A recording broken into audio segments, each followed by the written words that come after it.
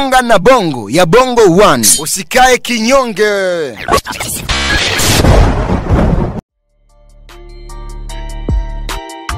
What up my man? Mimi naitwa King Daddy, hii ni Bongo 1 TV na kukaribisha tena ndani ya YouTube channel Bongo 1 TV. Bwana, slogan yetu ni moja tu, chekecha ubongo usikae kinyonge. Kama bado hujasubscribe ufanye hivyo, onyeza kitufe chekundu hapo chini, onyesha alama ya kusubscribe, washa alama ya kengele kwa wa kwanza kupata update na story zote kila zinapodondoka ndani ya Bongo 1 TV. Bwana, leo na story mob na story nyingi sana kutoka kodi ya +255.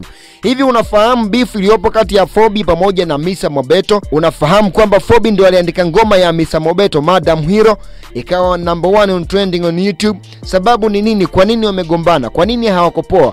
Foby anafunguka hapa pa kodi ya +255 ndani ya Bonga na Bongo ya Bongo 1 TV.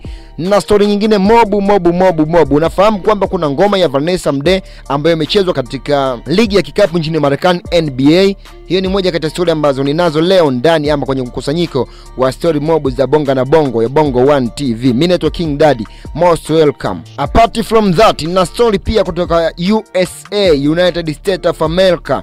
Kule bwana kuna story kutoka kwa J Cole, ametangaza tamasha lake kurejea tena. Tamasha linaitweje? Litakuwa na nani? Kwa nini Davido ndani ya tamasha hilo? Stick around, don't go nowhere. Subscribe, dondosha comment yako. Mimi nakuletea mkusanyiko wa story zote hizi hapa. Hizi tuanze na story ya Hamisa Mobeto, Foby pamoja na Bifu lililo katikati yao.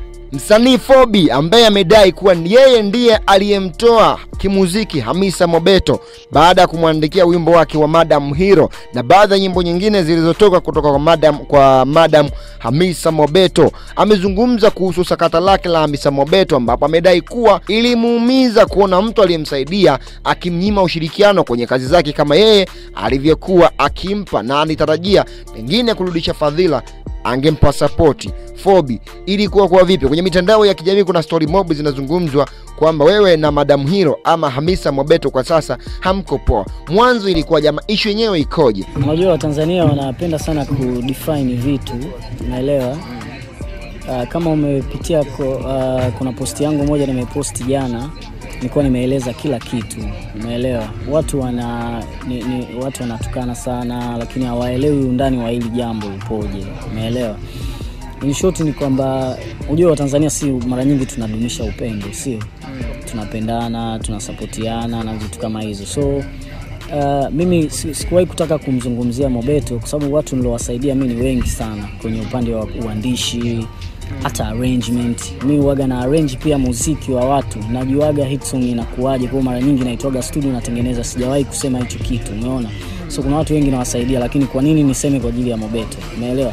So kuna kituo kimoja cha TV niliitwa kwenda kufanya mahojiano tu ya kawaida. So unapoulizwa swali kuhusu mtu fulani ambaye labda alikuwa na hang sana na wewe, maana niliulizwa ukaribu wako na huyo mtu upoje, kwa lazima uongelee vitu mbalimbali, umeona? Kwa hiyo ni kitu kama hicho. Kwa watu wakaanza kuuliza kwamba inakuaje, kwa sababu kuna kipindi ilikuwa mpaka mimi nikiposti anaweza akacomment na nini. Kwa hiyo watu wanafuatilia vile vitu, lakini vile vitu vimeisha ghafla. Kwa mtu anapokuuliza alafu kama kuna kitu moyoni, kwa nini usikiongee? Kwa nini sikuongea kwa ubaya, niliongea tu kwamba mimi na yeye siku hizi hatuna ukaribu huo.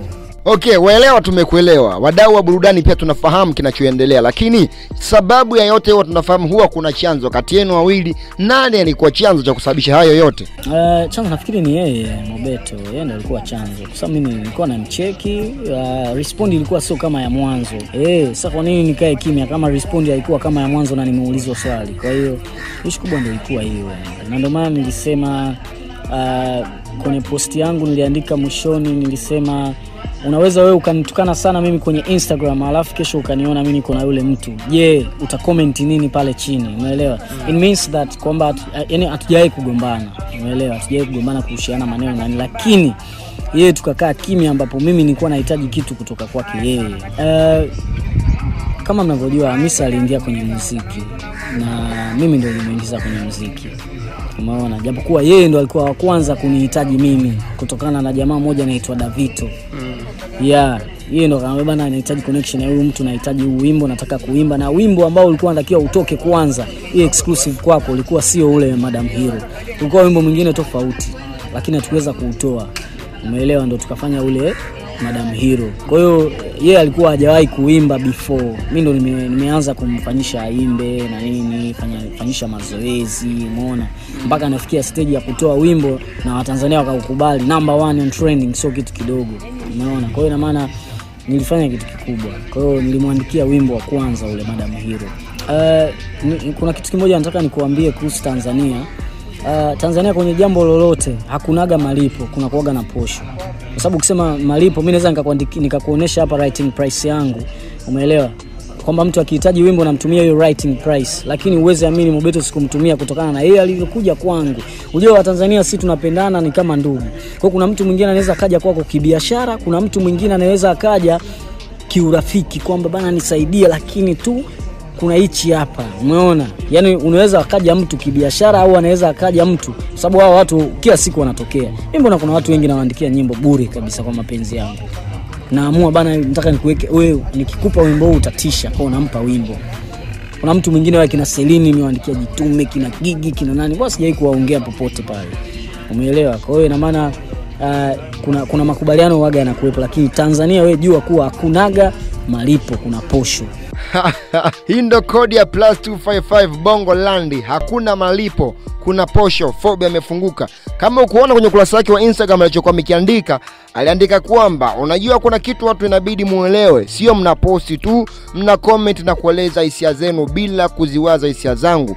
Sijangobana na Hamisa Mobeto, ila mimi na yeye hatuwasiliani kwa karibu tangu nimwambie issue za kumweka kwenye wimbo wangu. Halafu sio kwa ajili eti na yeye kanitoa, kwani mtu anatokaga mara ngapi? Akauliza hivyo. Zaidi mimi ningefanya yeye aminike zaidi kwenye soko, japo angesaidia views na subscriber kwenye channel yangu kwa sababu ya mambo yenu yaombea kila kukicha. So mngeenda tu kuangalia alichofanya, labda ningepata kuwa fashionista ndo ningemfuata anitoe, ila kimuziki hapana. Ameandika vitu vingi sana ambavyo vimeendelea. Ukitaka kuona pia nimepost kwenye ukurasa wangu wa Instagram @KingDaddyTZ, lakini pia kwenye ukurasa wake wa Instagram. Bwana mimi nimemaliza. Hii ni Bongo 1 TV. Mimi naitwa King Daddy. More details, subscribe hapo chini, dondosha comment zako, mimi nitazifanyia kazi. Heshima sana kwako Voice Kitaa, lakini pia Mwangingo Online TV nimeona pia comment zenu. Till next time, mimi nasema bye bye. Slogan yetu ni moja tu, Bongo 1 TV. Chekecha ubongo, usikae kinyonge.